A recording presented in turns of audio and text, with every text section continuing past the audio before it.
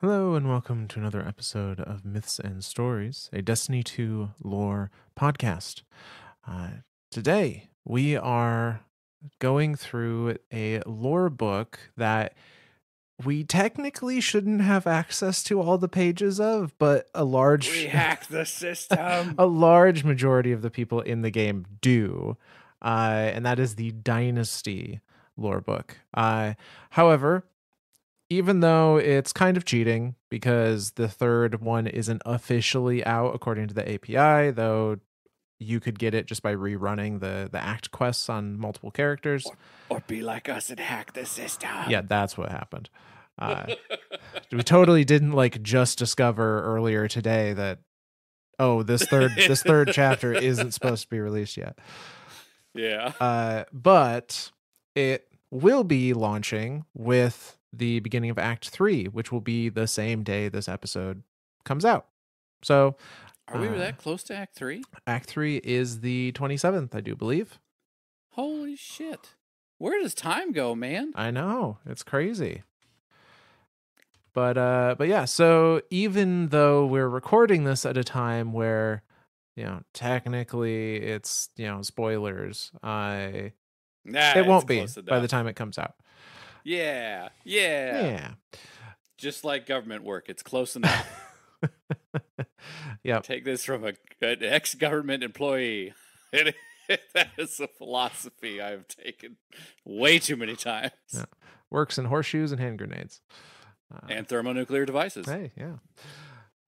But the Dynasty lore book is a really interesting one.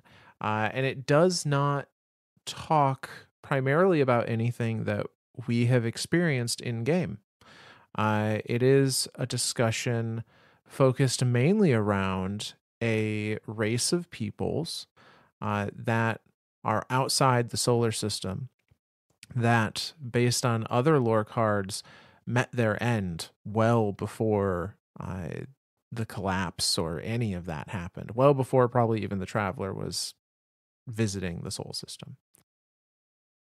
Yeah, this is a I've poked my head into this one a few times and read a line here or there. I haven't fully read the whole thing, but it from the bits and pieces that I have gathered, this is going to be a neat one. This is going to be a fun one. Yeah. Now, before we dive into the Dynasty book, there's actually some supplemental material that we're going to read first that comes to us from D1 and then another chapter from D2 to kind of set up some prior knowledge about these peoples before we dive into the book that kind of focuses on them. As a one small aside, I've had a couple people reach out and let me know that there's been some requests for the volume overall of the podcast to be raised. Last episode was the first one where I made some changes to hopefully address that. This one as well. So if, I guess just let me know if it seems like things are better for you or if there's still some tweaking needed. But hopefully, we'll be good. Usually Myth has to bring my volume down, like Myth and everyone does, especially with a rating. I get too excited. I get too loud. So that's partly my fault that Myth has had to keep the volume at a lower level just so it matches his level. Wow. There's a lot of moving parts. I won't, This is true. I won't lay blame on one particular audio track that may happen to be named Zor's audio. I'm telling you, man. I sit here. I'm watching. I mean, you know how when I started to get my new setup and everything kind of dialed in, how I was watching. I was able to actually watch the when we swapped from doing what was a Discord bot chat recorder to local recordings, and I was actually able to watch my audio appear on the screen, and I would just watch the clipping. It would just be one giant bar, and I'm like, well, that's probably not normal, is it? Yeah. So yeah. Hopefully this one will be this and the last are a little more evened out as far as audio and understandable. If there's still issues, let me know. And it was only a few people, but we want to try and make sure that as many people as possible can enjoy. Yeah. But without further ado, we are going to start all the way back in the Taken King in the Book of Sorrow, specifically verse 3:3, titled Fire Without Fuel. And the reason we're going over this, as well as the next lore reading after it, before we get into the book, is that both of these lore readings are in regards to a race of peoples called the Kyugu. At least I'm assuming that's how it's pronounced. Bungie in their names, man. I know. It's Qugu. So, you can make your best guess. But I'm going to go with Kyugu for now. And, all of this is going to be about them. So, the first chapter, Fire Without Fuel, Book of Sorrow, from the Hive's point of view, this is how they describe the Kyugu and their kind of run-in with them. Told from, I think, the perspective of Oryx in this case. But regardless, goes like this. I killed my sister today. She came to this star to oversee the extermination of all life here. The Kyugu are a strong power, and their fleets protect 4 nearby stars. As herd animals, they are loyal and stubborn, but they do show grace. For millions of years of evolution, the Kyugu have been infected by a virus so insidious that it wrote itself into their genome. The virus compels them to offer their limbs for amputation by enormous sessile jaw beasts. They venerate these beasts and treat them as gods. The virus converts Kyugu cells into eggs from which strange, crawling things pupate to live within the jaw beast gut. In turn, the jaw beast extrudes sweet nectar for the Kyugu to drink, and they have brilliant visions. Savathun and her broods have liberated the Kyugu from jaw beasts, and indeed from existence. But as they chased the Kyugu Ark ships, I stopped in to vaporize my sister's warship and a few of her underlings.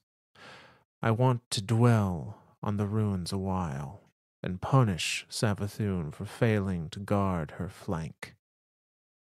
They are like us, these Kyugu, bound in symbiosis. I feel joy and sorrow. I feel them as titanic things because I am larger than my body. My mind is now a cosmos of its own. I know more joy and more anguish than the entire Kyugu race could ever experience. Sorrow, because we have killed so much. 18 species this century alone, and joy for the same reason. Joy that we have put down these blights, scoured them away, and left the universe clean, ready to move towards its final shape. We are a wind of progress, ripping parasites from the material world, for if they were not parasites, we would be unable to kill them, and they would still exist. And what is that final shape?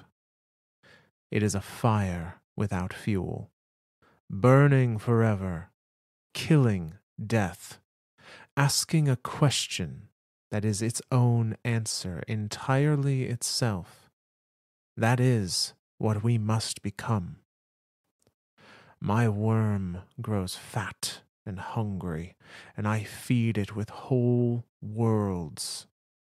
My astronomers tell me they can sense the deep itself, and that we are conquering our way towards it. I think joy and sorrow will be the same thing soon, like love and death. And that's the end of the Book of Sorrow page. Very, very philosophical there at the end. Yeah. No, I when you first started describing them, I really did think of them as a parasitic type insectoid creature. But I'm starting to see it as more like the more you get through that reading, the more you realize it is very much a symbiotic. Like the one offers its limbs up for the other, for A to reproduce and create more eggs, and B get sustenance from. Well, A, it's not sustenance, but mind altering Yeah, drugs. kind of. Yeah. I don't know how healthy of a relationship that is, but it's something. But yeah, so I mean, a very large population though to be in charge of. Their fleets guard 4 stars. So, I mean, that's 4 whole solar systems. Right. I mean, that's a large chunk of space. Like our own solar system is. A lot of people in the grand scheme of things think, oh, our little sector of space, our little solar system is very small, but it truly is a very big space. Like it's just the entirety of the universe is much bigger. So therefore, by comparison, it looks small. But no, like to be in charge, to be watching over 4 whole star systems. That's a really good size um, uh, species, and obviously an advanced species to be able to have interstellar travel and stuff like that. Right.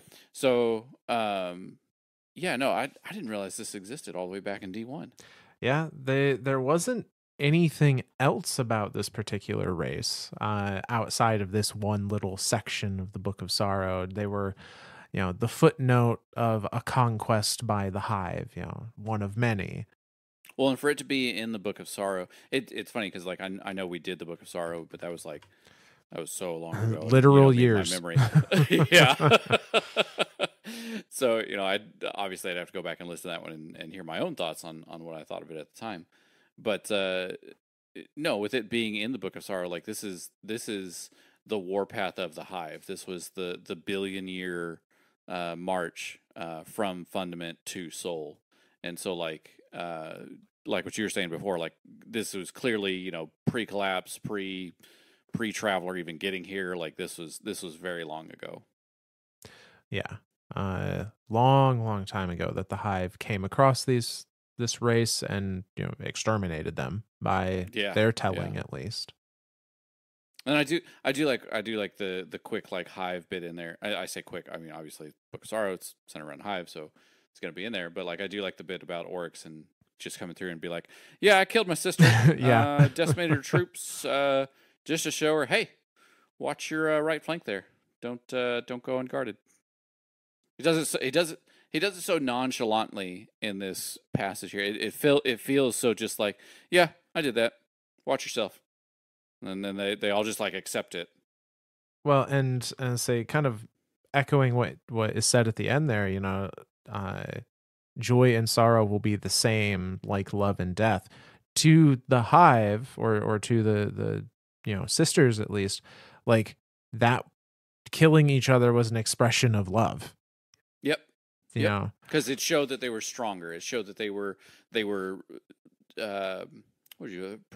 perpetuating the sword logic. Like they were showing that they were making it propagating, I guess would be perpetuating. Yeah, same word.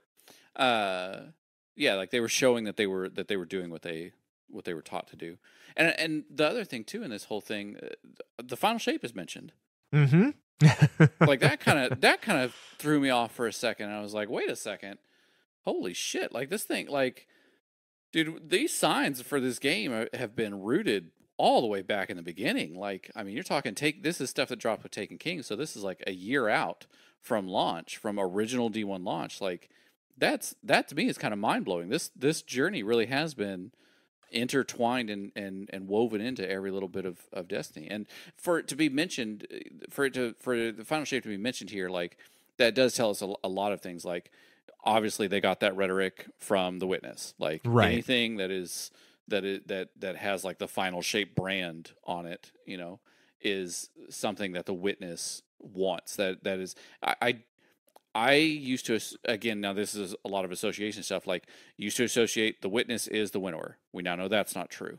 Used to associate like salvation with deep. That's kind of not true. I'm starting to lean more in that salvation is the Witness side of things. Final shape, you just think, hey, that's all darkness, that's all winnower. No, that's the witness now. So it's interesting to see these points here and to kind of like pick them apart and go, oh, so this is something that an entity that was just upset with how its interaction with light and dark went is and then deemed itself the not ender of all things, but like the I'm trying to think what words the witness used. Like he wanted the purpose for the purpose of for God, I'm making up all sorts of words today, Myth. The person that gives everything purpose. Yeah.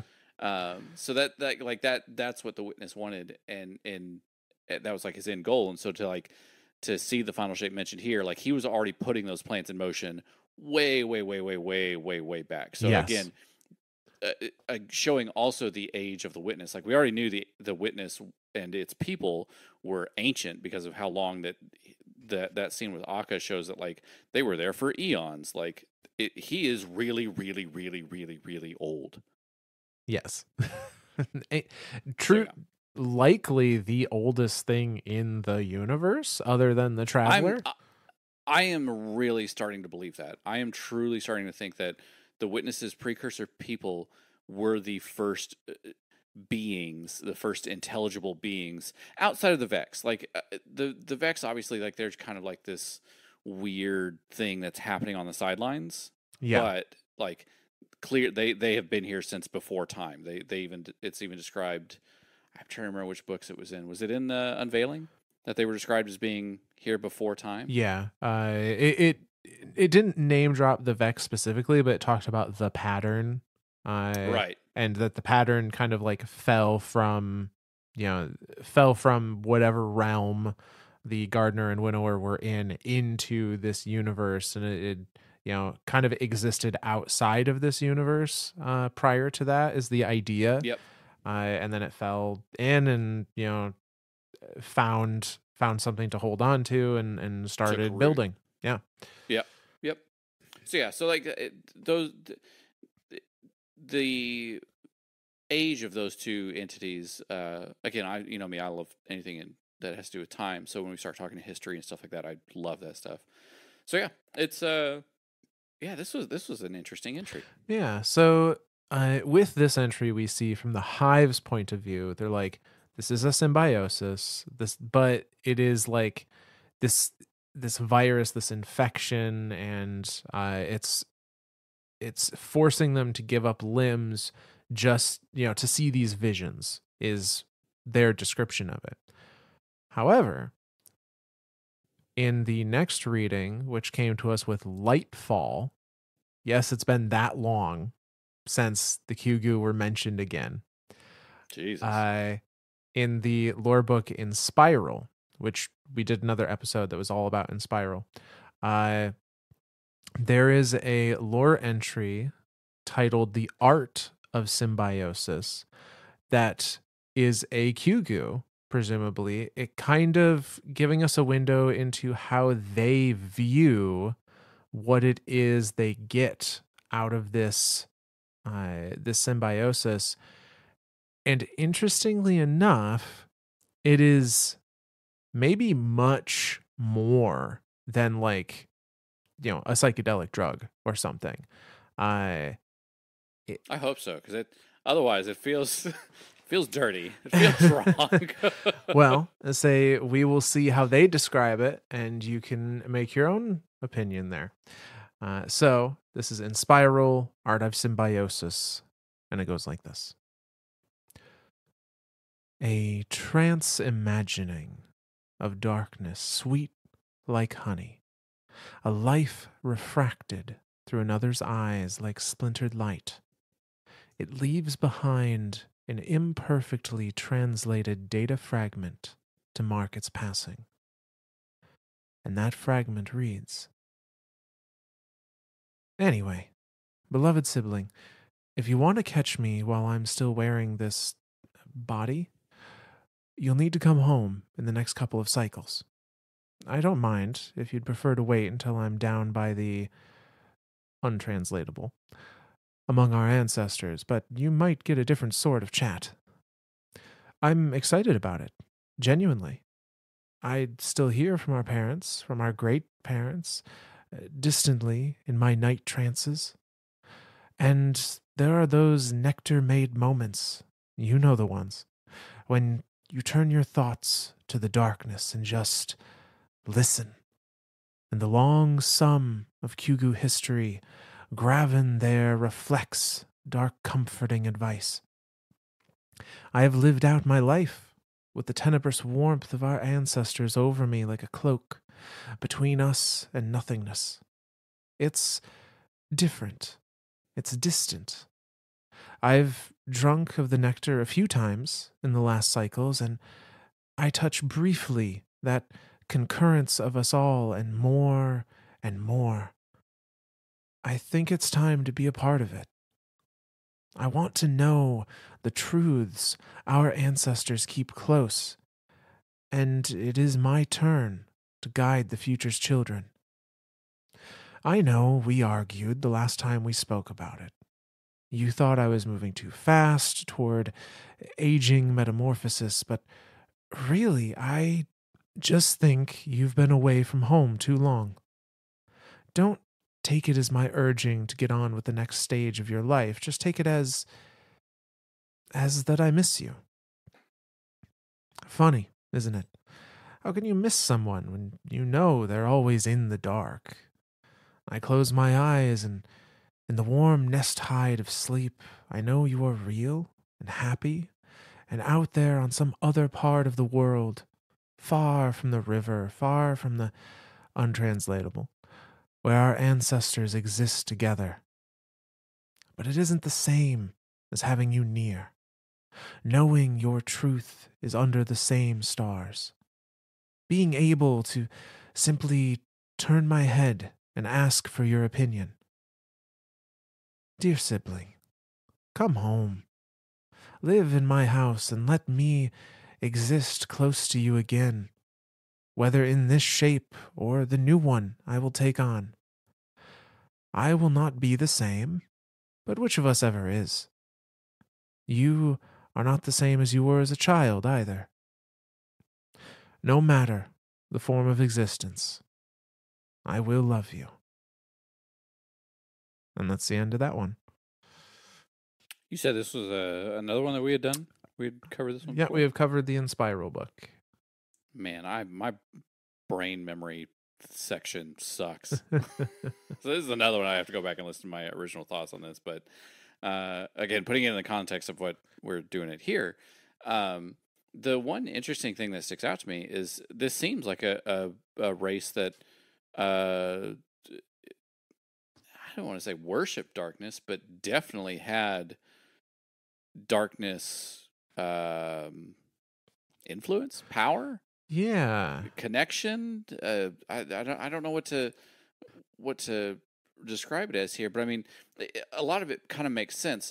I'm starting to think this, this, I'll put this in quotations, psychedelic drug from the that they got from the symbiosis, I think is more of a like trip down memory lane. Like this is more of a like a darkness connection. And again, knowing that darkness is connected with the psyche, the consciousness, the memory, a lot of times, that makes sense. Like that just feels logical there.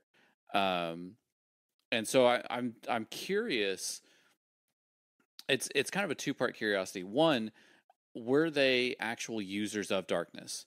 And if so, why did the hive come and wipe them out? Like, Yeah. there's a few things that can be dove into there. And then the other part is like, were these a psychic oriented race like the Scions? Like, were they more adept into psychic abilities and stuff? And if so, like, again, like, what's the connection here with that and darkness, and what's going on there? Yeah. So before reading Dynasty, before we jump into the Dynasty portion, I think just with the knowledge we have from these two readings, there's a couple of things that we can make guesses at. Maybe it will be proven right, maybe we won't. But I take it to be that either this, nectar is, it has some kind of innate darkness in it that causes them to hallucinate memories. Sure. Or, and I think this is maybe what's being inferred here, whether it's correct or not, I don't know. Uh, it almost sounds like they see this nectar as a way to establish a connection to like a different plane of existence. And Something like the assistant, bleh, assistant plane. No, that's Asher Mir's that's throne world. that's God damn it, you are in my head, buddy. Yeah, no, the ascendant plane is what I was going to say. Yeah, I don't think they're connecting to the ascendant plane, but something Something similar similar. where Yeah, yeah, yeah. where the consciousnesses of their ancestors uh exist. Like, Live, yeah, exist. That's a better word. it's almost, I hesitate to say that they're connecting to the veil, because as far as we are aware, the veil would still be in the ownership of the witness at this point. Right, Uh but because he didn't drop it until he got to right. the soul system. But something similar. But it's still a chorus and conductor style thing. You think? Well, and that I don't A think single, so. a single, a single. Well, no, because they talk about it as a realm. Like it doesn't seem like it. They're not like jacking into the matrix or something like that. They're not plugging into the cloud arc, and now there's accessing it via nodes or anything like that, or uploading themselves to one system or anything. It's just a space where consciousness exists. Yeah, though I think it wouldn't be inaccurate to think of it as a operating similarly to the cloud arc, just rather than like technologically accessed, it's accessed via quite literally opening your mind and like making a Sure, connection via a direct connection via dark energy. sure. But it seems to imply that there is this floating realm where, like, for lack of a better term, all of the consciousnesses, all of the souls, all of the spirits, whatever you want to call it, of their previous generations still exist and are accessible and can like Yeah, hold conversations to some degree. yeah, And this letter seems to be implying that this is a member of this race that is going to, it sounds like, choose to move on and like abandon the mortal coil to join in whatever that place is. yeah. Now, as to why the hive perhaps goaded on by the witness, perhaps not, I would see another race using the dark and be like, we need to wipe them out. There could be a couple things there. It could just be the hive are in conquest mode and they don't understand what's happening, or Sure. care to They understand. just see sword logic and they're like must conquer. Yeah. Full stop. It could be that the witness has seen these people and has either, you know, in its own way, made a bid for them to join him and they refused, or perhaps it sees their use of the dark as like, well, that's not how you should use it, kind of thing. Yeah, because again, thinking of it in terms of what the way the witness is described is thinking is of um he wants to give purpose. So if he Right. sees something that doesn't align with what he thinks the purpose is or should be, it's an abomination, therefore should be done away with. Yeah, and it's, I don't think he necessarily cares if it's a well, clearly, because his race has used both prior to the witness and post witness. He was using both to try and finalize everything. Yeah. So as much as like at a as much as the hive are very like dark good, light bad, I don't think the witness necessarily sees it that way. He's more just like, which tool gets me to my end result. Uh, I don't know why I never put two and two together until that exact moment that you just said that. The witness does and can wield light and dark. yeah, Is the only other entity in all of Soul, in all of the universe that we know of, that we're aware of. that does both at the same time. Yeah. That was just a Other than one of those us. mind blowing. Right, Yeah. exactly. The only other known entity in this universe, Hmm. outside of humanity, that can and does wield both at the same time. Because, like, again, the Hive is that awkward one. Like, yes, they were darkness, and then like Savathun's brood, the Lucent brood, like now they wield the light, but they can't do both. Like Lazaku doesn't come over and be like, "Hey, I'm going to use stasis now." Right. So yeah, that's a I don't know why that point to me is just it stuck out. Yeah. I don't know why. No. So we get a little inside look at the Kyugu see this as a very like spiritual thing. Sure. And it appears that the nectar, the drinking of the nectar is what, allows them to make that connection to their ancestors in whatever way they exist. Uh, so a symbiosis, but not necessarily a like symbiosis where they get something they need to live out of it, perhaps, but it is a very like cultural necessity all the same. Sure. Well, I guess that's the big thing to think of it as symbiosis versus parasitic. Parasitic, one is actively feeding off the other for benefit, sustenance, positiveness, whatever, and the other one is actively being driven down, whether it be physically, psychologically, whatever. Whereas symbiosis is both sides are it's like a codependency. It's each one is um, gaining something from the use of the other. Yeah. Yep. So, with those little prerequisites out of the way, we're going to dive into the Dynasty lore book proper. So, this one, all of these entries are very long, just as a heads up. We're likely going to take some breaks in, amongst them. So, Yes. it's not, There's technically only 3 there's entries. technically only 3 chapters. They are just large chapters. They chunky. So, with that in mind, we're going to start on chapter 1, which is titled A Step Leads, a Step Follows. And it goes like this. The name Tequal fades from focus. Red anticipation runs into dripping memory as the unknown sprawl of the future stands endless and dark. Moments before jaws close, reality confronts the mind. Reason pleads with the body, every nerve screaming too late to retreat from viral attraction. Deterministic instinct forces Kyugu to Jawbeast. Severed, paid, reformed in the belly of sacrifice, repaid. Drink deep the nectar and recite. All change is pain. There's a little section break.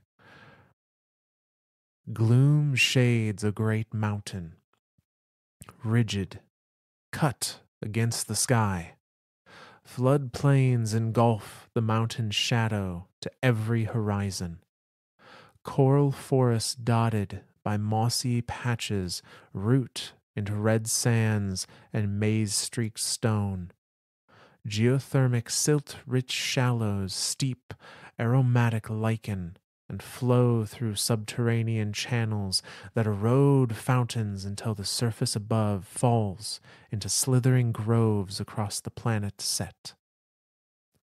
Within a sunken valley, at the mountain's base, a Kyugu slumps, dying. Cephalopod frame atop bipedal inverted legs, cloaked in a flowing mane of tendril-like tentacles, with a single forelimb reaching from their chest. The deep black eyes infer connection, but primal, lost, and alone. Te Juna cries out alone. Extinguishment, the old fear, shared burden. Their legs have no strength left, but something in the blood compels them forward into the maw of an enormous mollusk beast. The great jaw snaps shut, and a mane of tentacles limply grope and then lay still. Remains into the shallows. Life leaves the flesh and gathers again. It splinters and fractures and then melds, entwines, decomposes and gestates, a death grove awakening. Time passes, and Te Junah's rot seeds the grove that drinks from the dark pools beneath the mountain. 5 rise from the silt and shallow. Their existence burns bright for a time, and then dims. 5 return in frailty to the death grove, to the mollusk beast, compelled into its jaws. Their flesh churns to nectar, and they seed the grove anew. A dozen worlds persistently circle a blazing white star. Kyugu herds stride the open floodplain, feed basking the starlight of Setar. Their migrations find the coral edge that falls into the sea. Direction is sought. Main limbs are offered in ritual symbiosis to the great mollusk of the mountain, a defied jaw beast. Vision-bringing nectar is collected, fermented, and imbibed. Seeded death groves saturate with it. The line of the Kyugu people carves valleys deep into Set. Their existence resonates across time, through consciousness, in voice, and actioned flesh. I'm going to pause for a moment. I was just about to ask for a pause. This is really cool. I'm taking a lot of this as like this is the beginning. Like this is how this species like started. Like the Tequal. God, I you have such a better way of like coming up with a pronunciation for these. I feel like a redneck. I'm just guessing. I know we're all just guessing at these, but I don't know. Because I'm like looking at it, it was like Tay Juna cries out. I don't know why. I was like, okay, all right, Zora, you're being a dumbass. Like, chill out.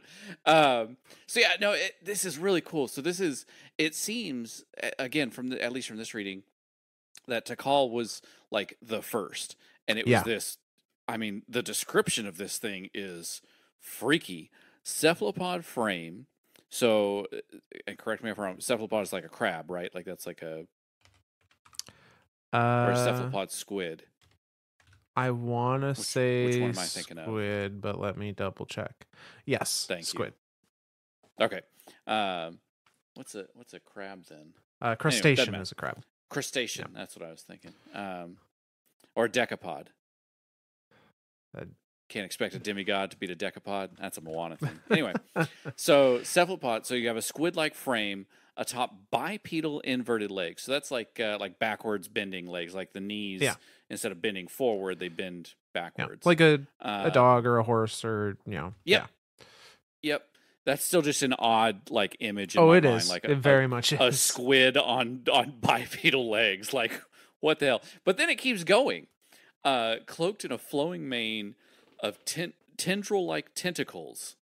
So on its back, across its back, it has a mane, like a horse or a lion or something like that, of just tentacles. Yeah. But it's not just on its back. It's cloaked, like it's everywhere. Like this mane is like these tentacles are popping out from all over this thing, and it just has a single arm coming right out of the middle of the chest. Yep. This is a weird looking creature, man. It is. This is a weird looking creature. Just deep black eyes. Like that's it. Like this is an odd looking creature. And again, this describes kind of like the first action that kind of starts the symbiosis, right? Like this thing. Now it's interesting here because like up top it says to call, but then like down here it says Tejuna. God, you're so much better at that. So what I'm curious of, that little break that happened there, right? Like it says, drink deep the nectar and recite, all changes pain. Then it's like dot dot dot break, and then it dot dot dot it like comes back in, gloom shades a great mountain. So I'm curious if it's like Tikal is starting to have a vision or starting to have something in the first part, and then it's kind of like a reversal of time, and we're seeing backwards in time to the first, and the first was actually like Tejuna, Yeah. was this single cephalopod, this dying cephalopod, or this dying Kogu. Hugo. Damn it, this is hard. But then, like again, describing how this is happening, like this creature, willingly gives itself up. The jaw beast, digests it. The thing decomposes, and 5 rise from the silt. So again, it reproduces. It's an odd way of reproducing. I won't beat around the bush on that one. Haha. But this is really, really cool to see this like happening throughout this entry here.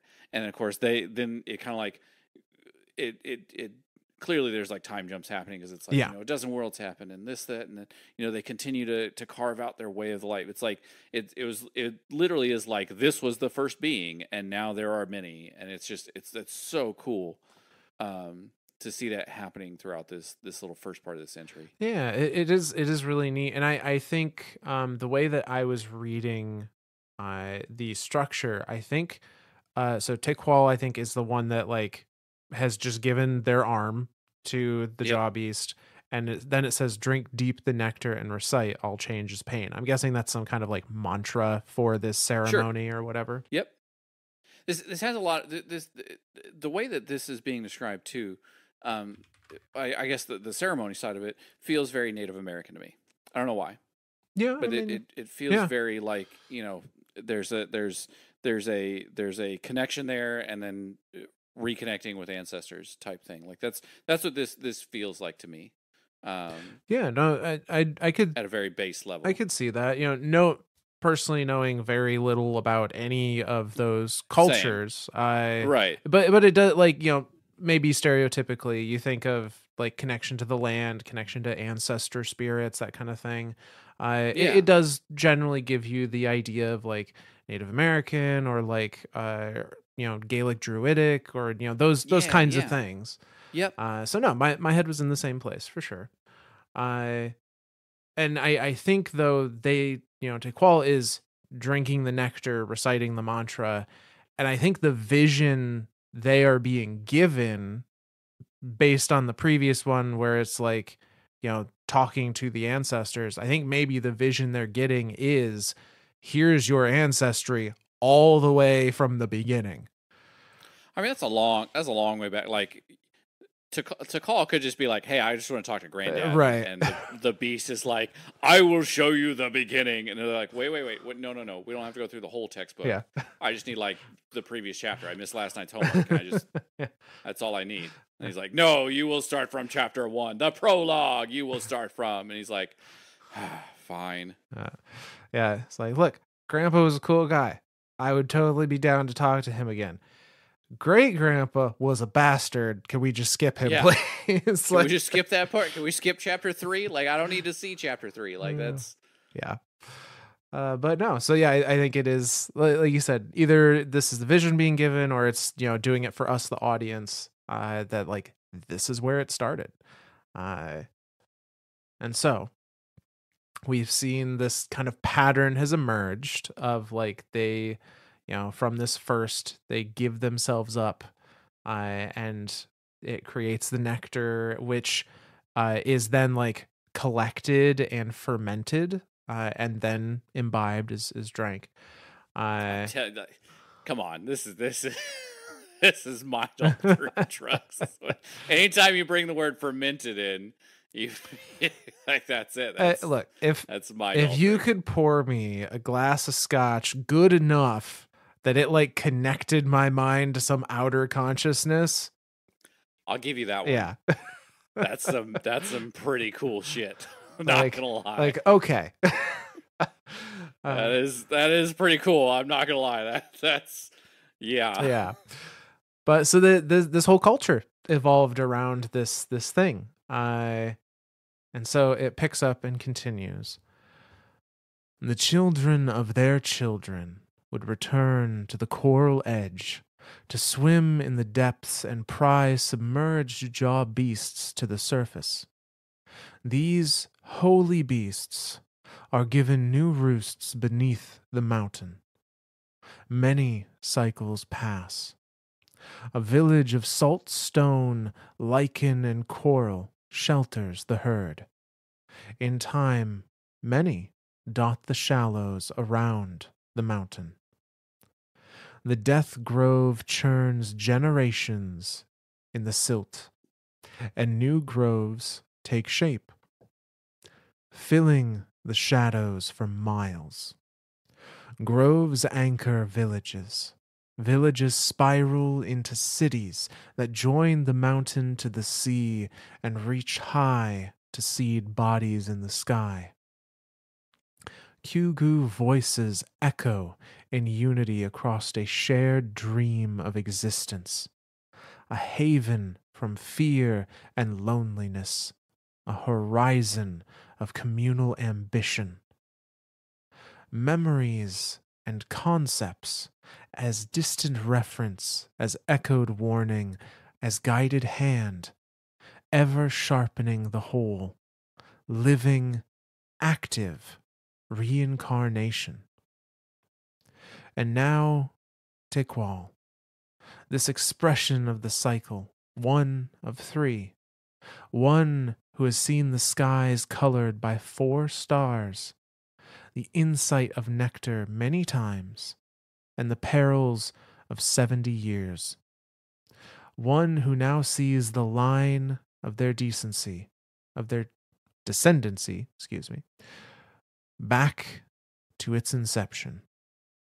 The lives of Tequali ancestors entwined and present before them. Above the stars are absent, a hollow sky.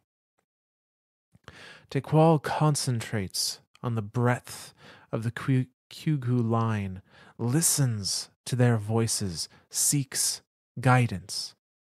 In their deepest dreaming moments, Tequal would experience their knowledge, feel their gentle pull or push, as if all action had been building to and from their decisions.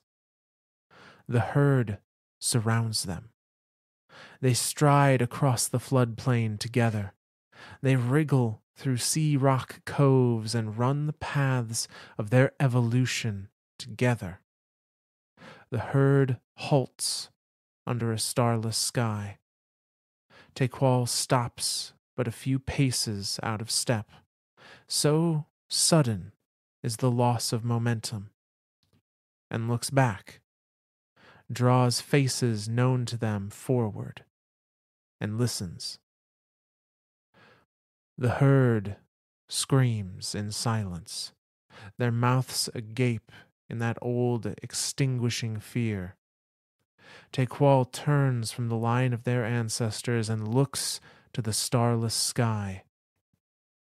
The floodplains fall away into cliff and void, the starless nothing dripping down to overtake the horizon. And there, at the pointed tip of the Kyugu line, Tequal sees an end, a precipice of silence, a great yawning tear in the sky of nothing, looming over the mountain. An omen, split to swallow them all. A vision of purpose, the culmination of many cycles, a pivotal step. Now we're going to pause there again. So not only is Tikal seeing the past, Tikal is also seeing the future. It It seems seems like it, yes. like it's this jaw beast is showing, hey, here's the whole line. You're gonna read all the chapters whether you like them or not. Yep. And it talks about how um, even Tikal has done this many times. At least 70 years old. I'm curious if there's still that's like the one entry talked about how like I won't be in this form, or we never keep this form Right. or whatever. So I doubt there's still this like bipedal squid tentacle thing with one arm reaching out. That's still freaky as hell. Um, but yeah, this vision that Tikal is seeing is showing is essentially the end of their life. Like this, Yeah. like the end is coming. And obviously from the first reading we did tonight, we know that was by the hand of the hive. So, to a being that's never that they go up there, they have these visions, and everything's presumably been kind of like hunky dory. Like, hey, you're gonna build a city over here. You're gonna build a town over there, and then eventually they'll connect together, and you'll connect. It also shows like the advancements of this civilization too. Like it grows into villages, villages into cities that then connect the mountain to the sea, and then reach high to see bodies in the sky. So I mean, this is a very advanced civilization too, that is still very much rooted in this culture here of this give your limbs up to this symbiotic relationship between themselves and this jobbies. So yeah, but then to see the end the end times, like, cool. What do you do with that information? Right. Like, it's coming, but now what? Because that's, and again, like that's even with the Oxa machine and whatever Lakshmi was using, whether it be a similar version of the Ox machine or a byproduct or the Ox machine, whatever. All these future visioning things all have the same thing in common. They show you the future, but it's still there's no exact like. It doesn't show you, hey, tomorrow you're going to eat a bagel, and then after you eat that bagel, you're going to get sick because the bread wasn't made all the way, or it had a bug in it or something. Like, all it shows is like, hey, you're in the hospital and there's bagel crumbs on the floor. So you're like, hey, oh my god, like what do you infer from that? What do you try to put together from that information? Like, I'm being reminded of the submachine gun frame. That was the Lakshmi one, where she was shown all these different things of like, an Elixir standing across atop a burning corpse in the city. Well, yeah, because you, Lakshmi, opened the doors and Vex poured through and killed a bunch of people, and the Elixir the Elixir are helping us. Like, they just so happen to be walking through an area where there's dead bodies. Like, you weren't shown the complete vision of everything. You saw what you wanted to see, took what you wanted to take from that, and said, I'm going to use this information however I'm going to use it. And that's still kind of the problem with that's the ultimate problem with any type of future showing devices, is taken out of context. The whole thing is just it can go to shit real quick. Yes. So yeah, so it's interesting that these this people, the Kogu, damn it, this race is actively using this and being guided by this, it seems, and then again at the end here, for one to be shown, hey, this is it, this is the end, you're all gonna die. Like, Yeah. fuck, what do you do with that? Yeah.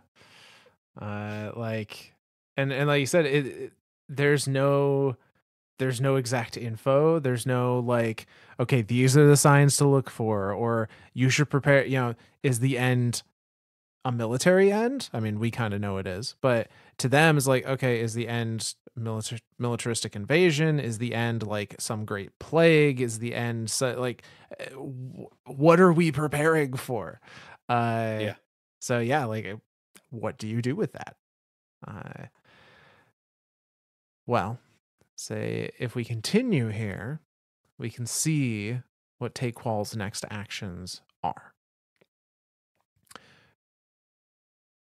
Taekwal sinks to the floor before stretching main tendrils stabilize them. A steady line of blood flows from one freshly nubbed tendril, one of 15 missing from Taqual's mane. The bloodied nub spasms with pain. Musical percussion vibrates through their limbs and plants them back into the present, in time to hear a voice address them. Awaken, Warden Taqual. With the knowledge of our forebears entrust to you, the Set Armada's command is now held to the Tay line. 3 Kugu elders wrapped in pearlescent second skin sleeves stand before Taqual, a golden crowned sleeve suspended above them.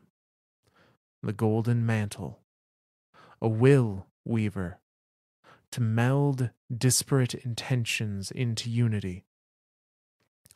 Rise and accept this burden of service. A massive jaw beast bubbles with nectar, the taste of it still fresh, its shell bloodied. Providence fills Taqual's heart. The hum of space flight vibrates in rhythm with the pulse of pain in their mane. This ship, their command, to stand against what is coming. The line of Tay accepts. Taqual stands, raising their mane tendrils as the golden crown sleeve lowers over them and enwraps their form. Data and feeling pour into perception, into control.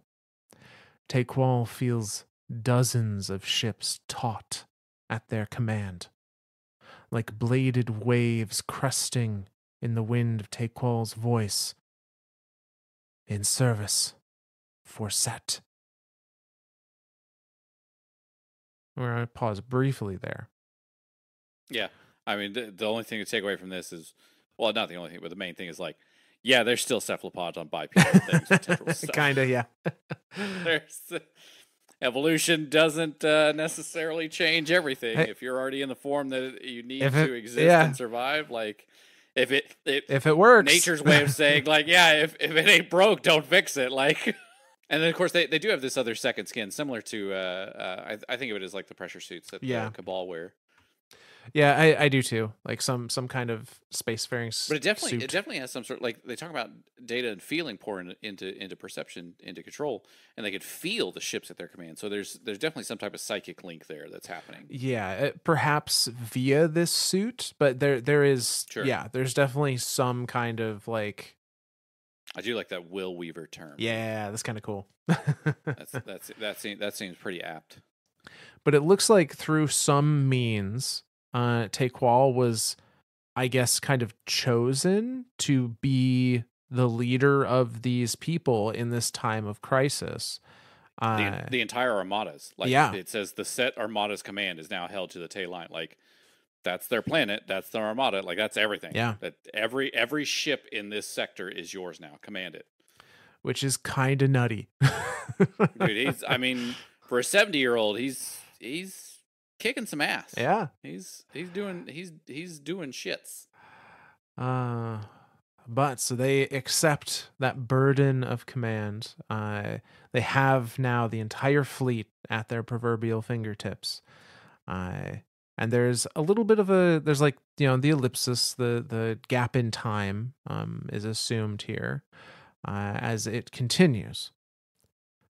Taqual hangs suspended in their command sleeve aboard their flagship, 2 years wiser, having learned to guide the fleet's movements like amorphous ripples across magnetic fields. Now Taqual and their captains react as one. Tendrils twist within sleeve and draw the fleet together. 53 of the Armada's finest, far-reaching war pearls drift into formation. Their sleek, horizontal teardrop shapes rendering them nearly invisible against the surrounding space. Progress? The request awaits an answer. The Sehun gate is ready to send the fleet, Warden. The voice resonates in Tequal's mind from the right flank of their fleet. Captain Jagana. There is no response from Sehun receiving. The Kyugu system of Sehun had fallen silent. There was fear. Tequal speaks to the fleet. We do not jump in blindness. Our ancestors guide this fleet. We will see what has caused silence in the system of Sehun and return them into concert with the Kyugu. Forward. The fleet slips from Tequal's awareness ship by ship into the folded space between points and out again, until finally the flagship follows them through to the far-off star. And there, upon the exodus, the fleet is met with a great yawning tear of nothing.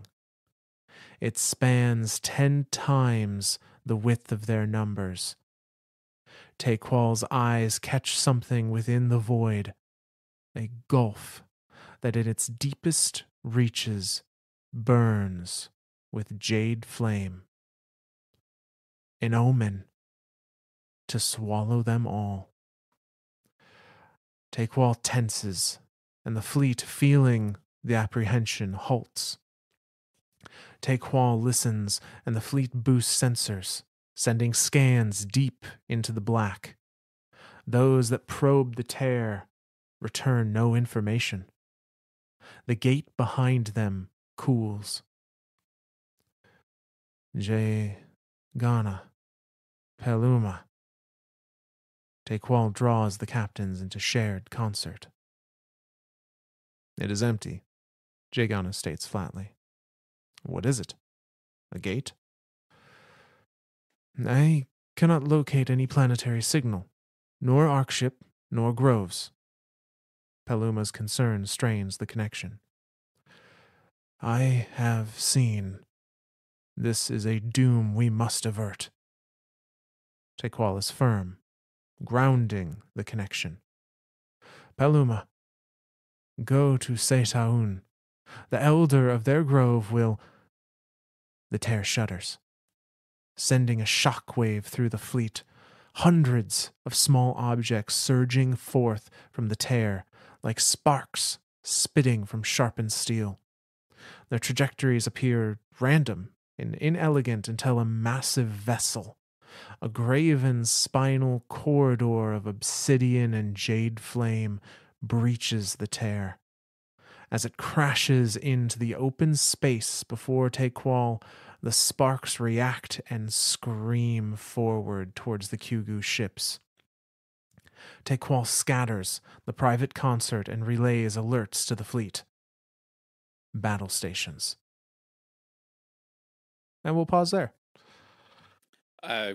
So, yeah. Several things to kind of pick out from this, or at least things that I want to kind of poke at. The first one being this idea of this concert. Like, this is screaming darkness energy here. I mean, this is again that choral, conductor. This is screaming darkness here, man. This is just 100%. They are clearly using some sort of darkness fueled power. Again, if you want to think of it in terms of like we use darkness to access stasis or strand, they are using darkness to access this communication system. This again, very much a psychic communication here that's happening. And then the space in front of them, like obviously the entire omen is happening. Like it's now, like this is it. So, hey, guess what? You had 2 years. Sucks to suck, bro. But then to see this as just a void, I'm thinking of this in two ways. One is something that I was thinking this whole time until I really kind of sat here and thought about it until the very end. The idea that like the armies of the witness, one of the armies being the hive, as they're just marching through the universe, they are literally like deleting the universe. Like the universe behind them doesn't exist anymore. And so that's why they call it the deep. It's truly a space that doesn't exist. The more apt thing that I'm thinking of here, it being a tear style breach, is a tear between the ascendant plane and our plane. And That's where my head's at. I think that second one is more apt here. And then of course all the little needles and points and shit flying out at random, like obviously hive vessels, and then one giant one, clearly I'm assuming this is post Oryx learning to take, which would mean that giant one is Akka. That is the dreadnought. Yeah, I'd have to look back at the Book of Sorrow to see where chapter it can't be, is. because this is the fleet that overtakes them is not Oryx's. Oryx comes up and screws with the flank. Yep. So this is either, I can't remember, is this Savathun's or is this? Yes, it was, because he punished the Savathun. So this is Savathun's fleet that's overtaking this. Yeah. So not Akka, not the dreadnought, but Savathun's. Oh my God, is that like her?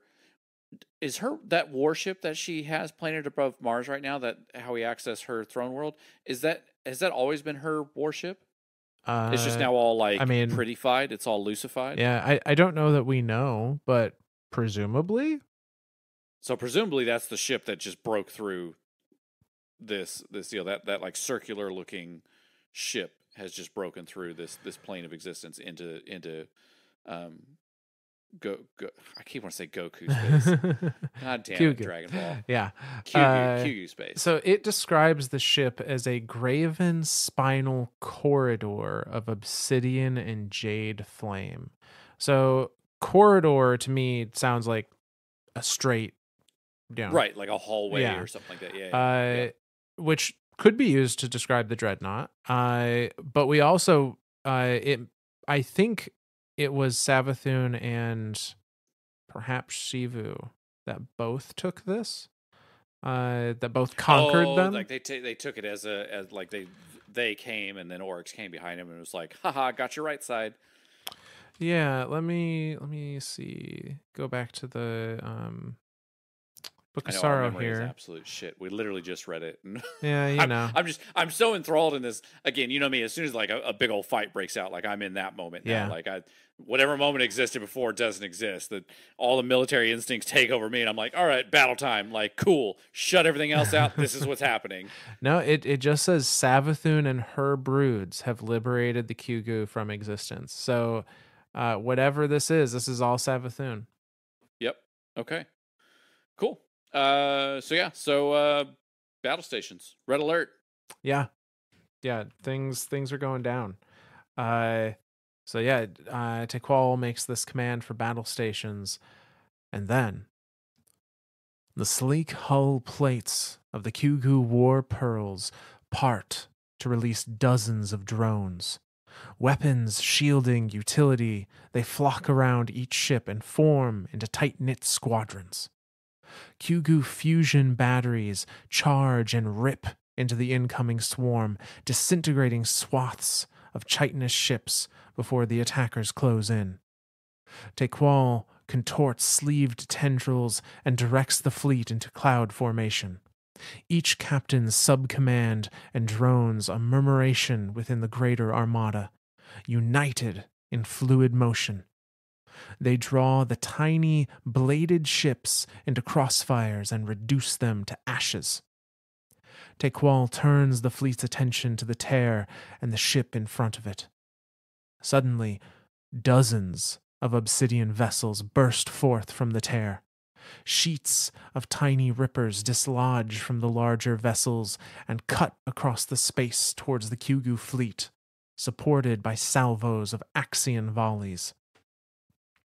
Kyugu fusion fuselages cull hundreds of tiny blades from the surge of approaching ships, but it is not enough to punch clear holes and target their supporting artillery. Tequal tries to guide the fleet through an upward arc over the incoming swarm, dodging heavy ordnance and tiny chitinous blades that peck at their flanks through torrents of retaliation. Terror, pain, and silence radiate through. One of the fleet is snuffed out. Tequal tightens their ranks against the bladed swarm and attempts to redirect fire to the larger ships, but their numbers are quickly beginning to pale to those of the invaders.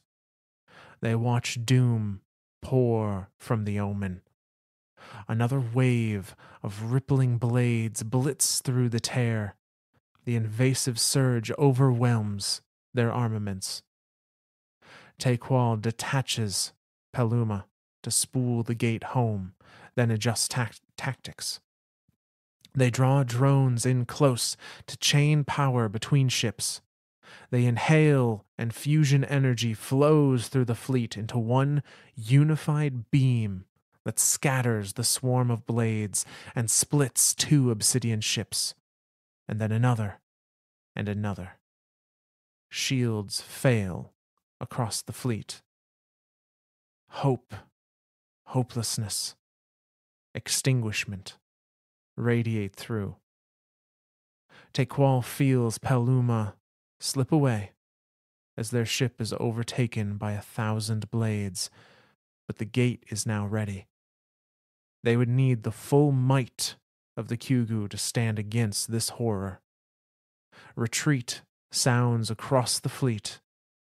Seiyun has fallen, and they flee through the swarm, leaving wreckage and fire. And that's the end of chapter 1. I mean, this is just a pure case of overwhelming numbers. Like, yeah, the Hive have blitzkrieg tactics. Like they will just send billions upon billions upon billions of entities, whether it be individual ships or knights or thrall, whatever.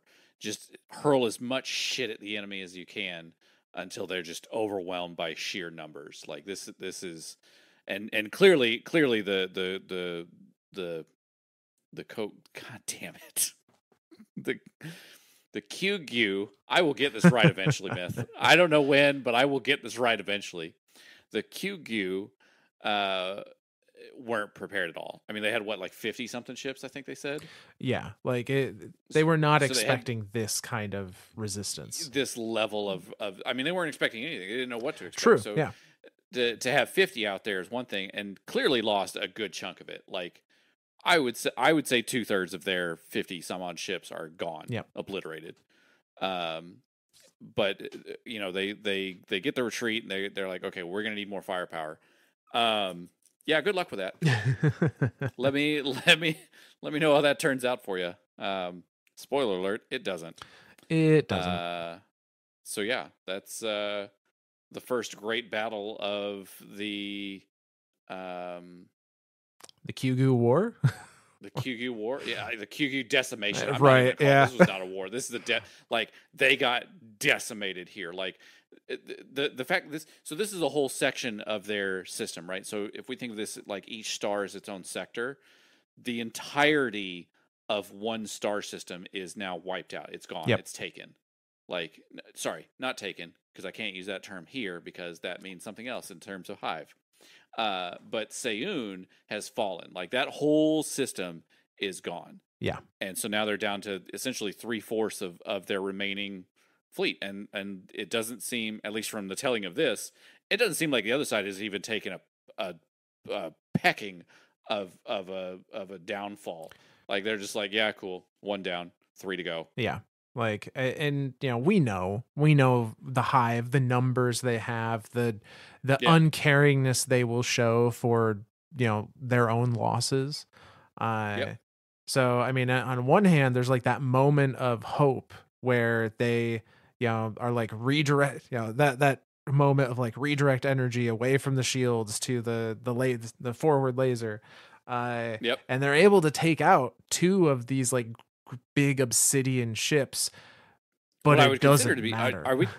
Are we thinking these obsidian ships are like war moons? I don't know. We've never seen a war moon, I guess. That's the big thing is like when I think of the Hive fleet, like we know in the beginning that's what they did. They took over literal moons and turned them into literal vessels of destruction, like giant ships.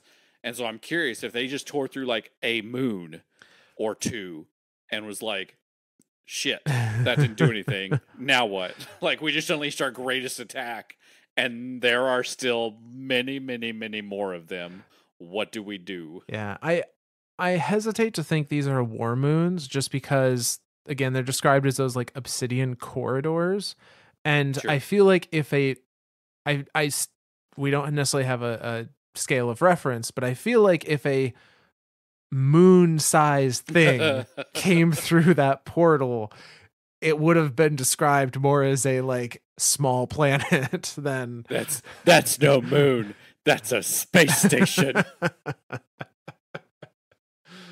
I couldn't help myself on that one. That was too on point. You know what? That's probably the inspiration for Hive War Moons in the first place. I'm telling you, man. You tell me it's not, and I'll call you a liar. Like, clearly, those are just Death Stars.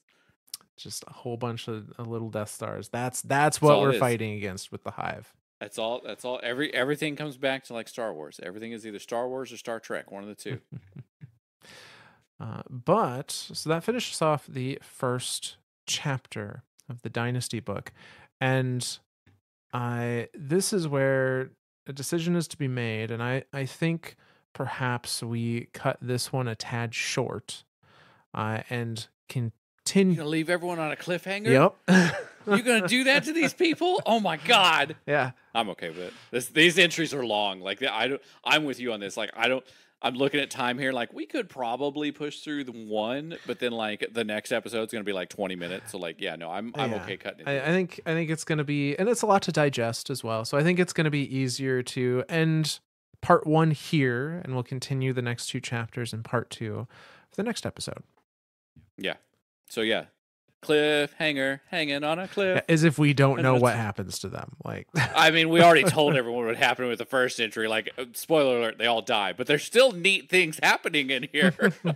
There are still lessons to be learned. That's again, thinking of it in terms of history. There are still lessons to be learned from this. Like, yes, this entire civilization was wiped out. Like, it doesn't exist anymore. But there are lessons to be learned in here. So, like, again, this story is a very fun one. I say fun as, you know, a third of their or a fourth of their existence just got wiped out. Yeah, that's totally fun. It's neat to look into these insights to see this history unfold here. So yeah, it is. All right, well, let's do some shout outs then. Yeah, absolutely. So we've got a couple shout outs. We still have a ever growing backlog because people keep sending stuff and saying things, and I like it. It's great. So makes me feel good. I say we still have a few after these, but we're gonna stick to just a couple this time around. First one coming to us from Twitter, from Tyson, who says, "You two are awesome. Thank you. I'm a returning player." Straight to the point. Yeah, I like it. That's it. No, I'm a returning player and had no clue what had transpired for the last 5 years in Destiny 2. Holy shit, that's a gap. Yeah, I get it. A lot to catch up on. Yeah. You have not just made the game more than the gem it was, but also reminded me of what a great community this game has. So thank you to Bob, Steve, and fucking Toland. All the random shit I make up. Yep. Yeah. No, I love it. I love that we're able to provide more insight. And this is a common thing that we've been getting lately, is that people are seeing more in this game than what's even at the surface level. Mm-hmm. And I love seeing that depth there.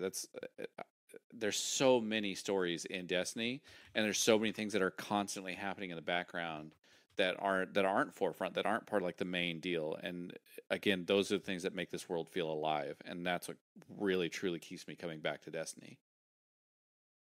Yeah, and you know, 5 years there's a lot of stuff that's happened, because I think that's Forsaken is. I mean, that's 2019. Yeah, Forsaken, Beyond Light. So Forsaken into. Did it go Forsaken Beyond Light? No, Shadowkeep. I always forget Shadowkeep was before Beyond Light, because, and I have to remind myself, like, no, at the end of Shadowkeep, or at some point in time in the Shadowkeep campaign, I think it was towards the end, it was when Eris was like touched the statue and it like rippled with stasis, and that was like the beginning of the idea of stasis. So yeah, so So Forsaken, Shadowkeep, Beyond Light, Witch Queen, Final Shape, or Lightfall. There's 5 years right there. Yep. And then Final Shape would be 6. So yeah, that's a big jump. There's a lot there to digest. Yeah. So hopefully, and it sounds like we've been able to fill some of those gaps for you, because there's been some really awesome stuff. And not all of it is available in game anymore, which you know, Kind of sad. personally I think is I would love to see change in the future, but they got other things on their plate at the moment. Yeah. But yeah, so if we can fill that gap in the meantime, I'm happy that we can help bring some more enjoyment to the game. Absolutely. The next one here comes to us from Spotify. Spotify now has comments, which is great, and we've had a couple people using it. So this one comes to us from Matthew, who says, you guys are freaking amazing. If you have a passion for making content, please continue to make stuff. Thank you, Myth and Zor, for the kind words about the devs and for making the game more fun and accessible. Because of the stories you share with your community, if you ever wanted to start a Patreon, I think that'd be an amazing move. If you want any more incentive to keep going, I'm sure people here would be more than happy to support at least a little bit. So thank you very much. I'm glad that again that you were able to get more out of the game for our small part in its telling. In regards to the Patreon stuff, because you're not the first person to ask or suggest things like that. We've talked about it before. Where we're at the moment is still kind of the same place we were at last time we had a comment like this come up. At right now, we have a certain degree of freedom and it's a passion project. As soon as we start attaching a monetary value to it, it becomes a job, which might not be all bad, sure, but what also comes with that is a expectation. Yes, it is this guidelines and it turns into it turns into a like less about like, hey, we're excited about recording and we have stuff we want to record, and it turns more into a okay, we need to record because people are literally paying for this. It's no longer a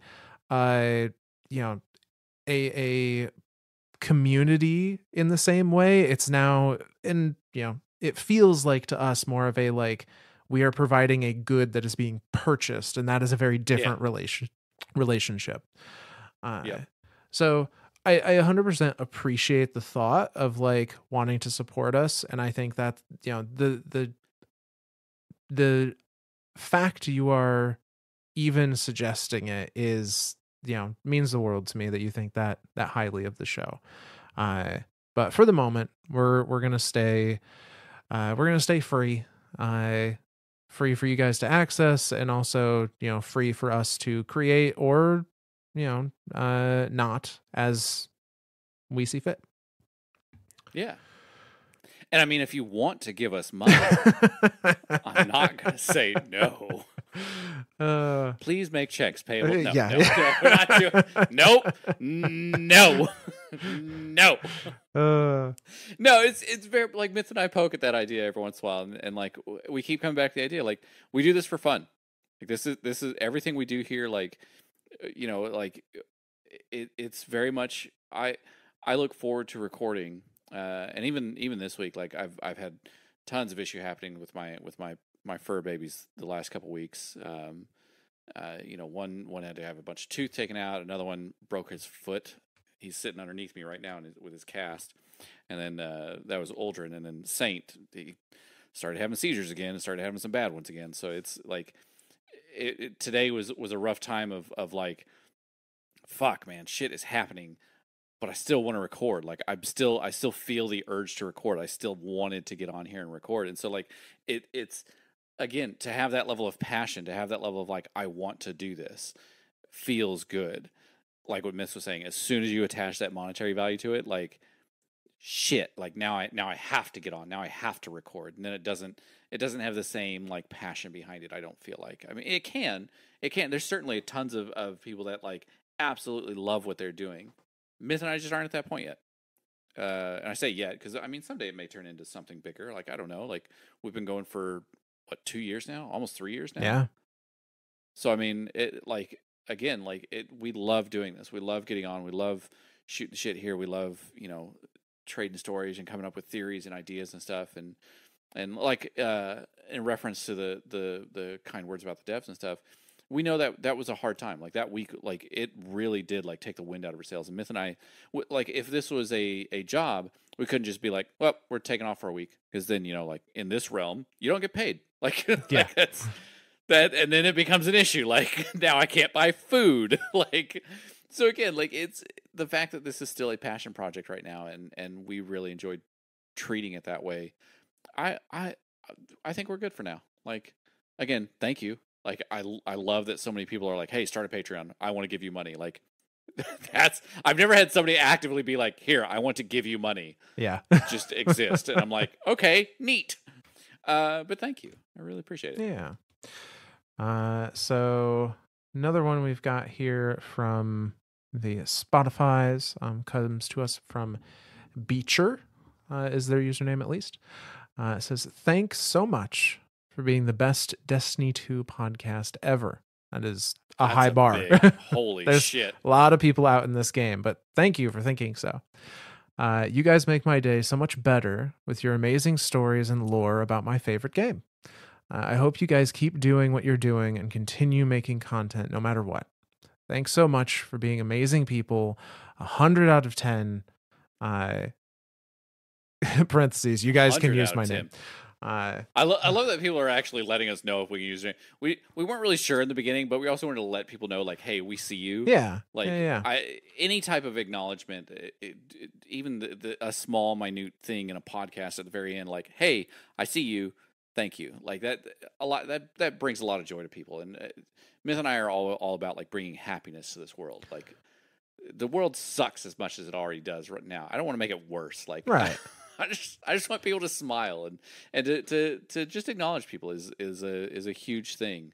And so yeah, like when you acknowledge us, we're going to acknowledge you right back. Yep. So yeah. Yep. Thank you. We really appreciate. And I yeah, absolutely. Thank you very much. That is very high praise. Because there are a lot of other Best Destiny 2 podcast ever. Right. I can't live up to that. That's a hard one. There are a few shows out there. I don't know if how many are lore centric. But there are definitely some Destiny shows out there that are well worth listening to. But no, the name thing, just as a general rule of thumb, just so people are aware, typically what I will do is if you have posted something in a public space, so like Twitter or in this case, the Spotify comments, like those are publicly visible. So I figure if you're comfortable having a username or something there, then you're probably comfortable with us saying it because it's already available for everybody. If you contact us in some private method, pretty much Gmail, if you send us like an email message, I will not use your information unless you specifically say like, hey, you can say my username, it's whatever, or something along those lines. Or if you're like one of our last shout outs last week, that like they had a name. Yeah. And they had a fire team name. Like I still haven't come up with the fire team name or a name for my ghost. I know. That was cool. That was very cool. That's really cool. I love the shit like that. That shit is like the icing on the cake. That's like the high level, like, yeah. I love it. That is when you were in it. You were feeling the game, and I love when you can get that immersed in something.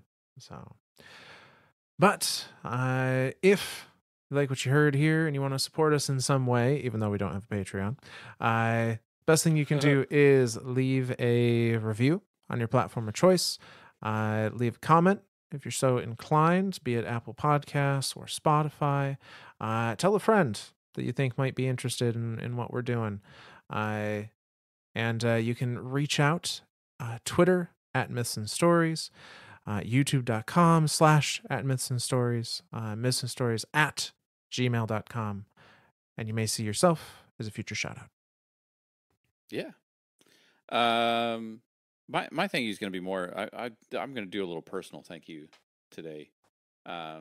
Thank you to any veterinary tech or anyone who works in the veterinary space.